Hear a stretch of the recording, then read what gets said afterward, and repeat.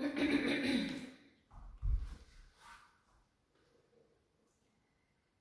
everybody, this is Renee here. Thank you for watching. I have my business name as Sannyasa Yoga, and that's the way you can find me through the social medias. Okay? Today I'm going to share with you a yoga tip to increase your spine flexibility. And we're going to practice Camel Pose. For that, you're going to need your yoga mat or a towel and yoga blocks, or something that is similar to a yoga block. Can be books that will help you with some progressions. Okay? I always work from beginners to more advanced variation of the pose, and I suggest you do the same and always stay with the pose of the variation of the pose that works for you. Okay? Everybody's different. I'm a PE teacher and I do aerial circus acrobatics, aerial silks, aerial hook, aerial trapeze, and I'm helping to the people that practice aerial acrobatics to get more flexible and mobile with yoga, okay? Because I'm a yoga instructor. So go and get your stuff and we're gonna get started in the practice. If you have any spine problem, go and check with your physiotherapist first. So let's do a quick warm-up as we're here, okay? You can use your blocks right away on the side. And let's take a deep breath in with your chest forward and exhaling round it.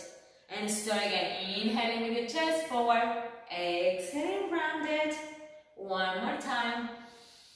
Inhale and exhale. Now the next time your spine is gonna do a circle. Allow your spine to start moving and feeling good. Inhaling with your chest forward, exhaling round it. And stop and change the direction. Go the other way. I'm gonna go like this so you can see me. Good. Now raise your arms, interlace your fingers and go with the side stretch. And let's warm up a little bit the shoulders as they are really involved in the camel pose. Okay? Alright. If you need to stay longer in your warm up, you can do so. We're going to start with your knees as wide as your hips. Okay? At the beginning, I really like to tag my toes under. I like the feeling of the nice stretch in the soles of my feet. But if it doesn't work for you, you can just sit on your heels. And if it is too uncomfortable or hard on your knees, you can place a pillow here, okay, for you. Or, excuse me, fold the mat in half in this area, okay, the area that your knees are right there. Let's make the yoga blocks on the side. And we're going to start breathing in. Lifting your hips, engaging your quadriceps and your glutes, and pressing on the blocks as you inhale and as you exhale, lower. And we got again. Inhale and lift. Exhale, lower. Let's do two more, okay? Inhale and lift. And exhale, lower. And one more, we're going to hold it there. I would like you to start being aware of engaging the glutes, your lower back, and your quadriceps. If this high doesn't work for you, you can always place it higher, okay? So start at the level that works for you. And now we're going to switch hands on the hips. Squeeze your elbows in on your hips. Inhale and exhale here. Good. Use the blocks again. Use your hands for support and slowly lower. You can repeat this like 5 more times as you start feeling more comfortable on your lower back. And if you feel this is hard, then this is how far you're going to go today. Okay? Be careful. There's nothing wrong with that. We just don't want to get any injuries. Alright? Okay. Next step, it will be to bring the blocks to the really lower part. Same thing, inhale, lift. engage the quadriceps, engage the glutes, let's squeeze your glutes, and your neck should be kind of relaxed, okay? Meaning that we don't put any extra contraction on your neck, and we don't drop the head down. Think that you want to engage your shoulders and your back muscles, and kind of look up to the sky, and then relax away. Inhale and exhale. Maybe if you're super comfortable here, you can switch blocks for heel, okay? And you press forward as you inhale and exhale. On your way to get out, engage the core, up and down. So you can repeat that like a few more times until your spine is getting more and more flexible. Now we're going to get into a more advanced variation, okay? Get your block in your hand this time. We're going to breathe in, lift the hips, raise your arms over your head, and see how far you feel you can go. Inhale, slowly come back. When you're dropping back, don't forget to keep your leg muscles, your glutes, your core, and your back muscles super awake and ready to hold your spine, okay? We're going to do it again. We're going to get a little bit deeper, and maybe the block is going to tap on the mat behind your head, okay? Inhale, lift, squeeze the glutes, squeeze the quads, all the way behind.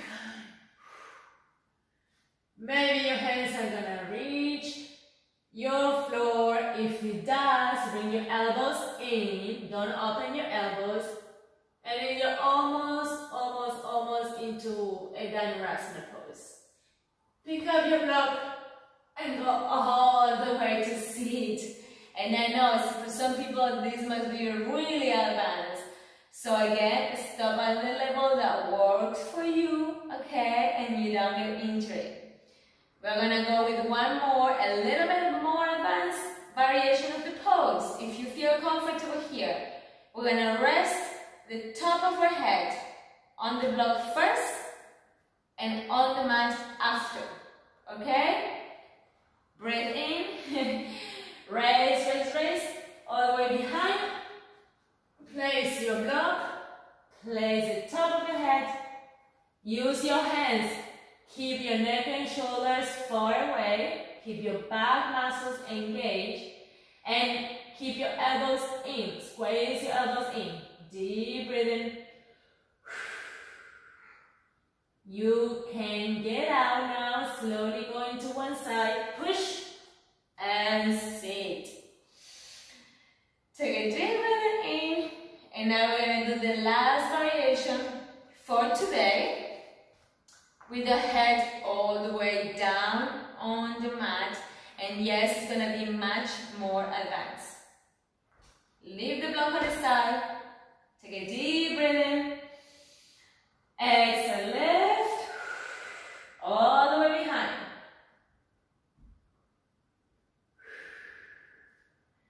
Good, take a deep breath in, engage your back muscles, squeeze your elbows in, neck and shoulders far away. Squeeze the glutes. Push and lift. Okay, 2 counter postures to do here. We're going to twist first. So bring your left hand behind and cross your right one. Look over the right shoulder, or your left shoulder, or your back shoulder. Inhale and exhale. Relax your tailbone. And now the same thing on the other side. Twist and relax your tailbone.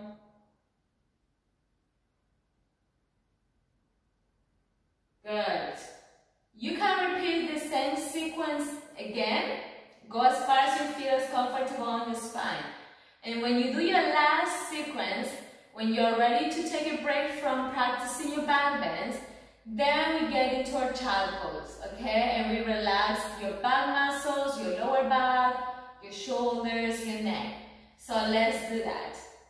I'm going to create a little bit of space here because it looks like she's taking all the space. Awesome. Palms looking up, behind next to your body, and relax your forehead down.